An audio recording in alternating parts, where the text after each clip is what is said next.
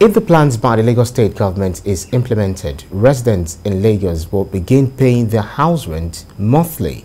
This comes on the heels of the second Lagos Real Estate Marketplace Conference held in Lagos.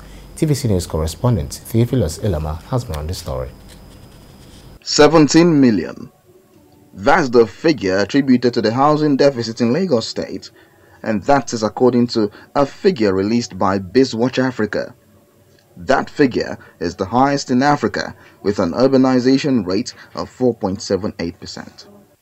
With that troubling figure, the Lagos State government says it is now ready to ensure affordable housing in the state. In the last about 10 years, Lagos has encouraged the monthly tenancy through the rent to own. So what we do is we get the 5% deposit, we do a pre-qualification process and make sure that you are what you are and who you are when it comes to your income.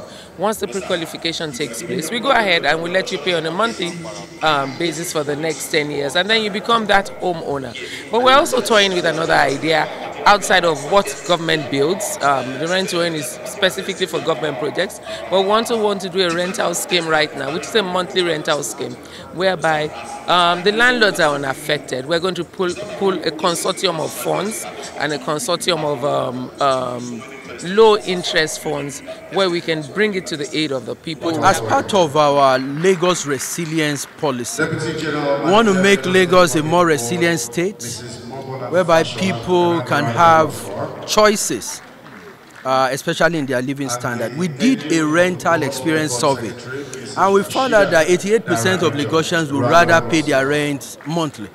So that became an important piece of policy for the government to pursue. Now the government believes that its housing schemes across the state will be affordable for many.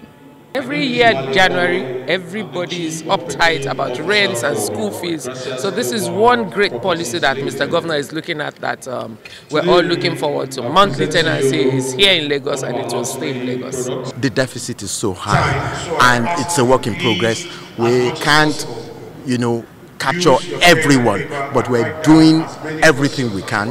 Yesterday, the governor reeled out what he's going to do in the next couple of days or weeks. We're going to probably commission the Shongotedo scheme, which has 744 units, and we're even looking into Odonosa and Yodelu, which has 660 units. They're all coming on the rent-to-own scheme, and government is just doing so well to make sure that this housing deficit is breached.